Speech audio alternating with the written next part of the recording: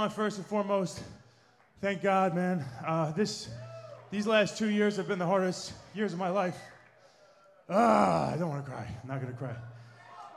But, you know, I don't know if you know this, but I snapped my leg in half April 2021. I wasn't sure I was ever going to be able to compete again in anything.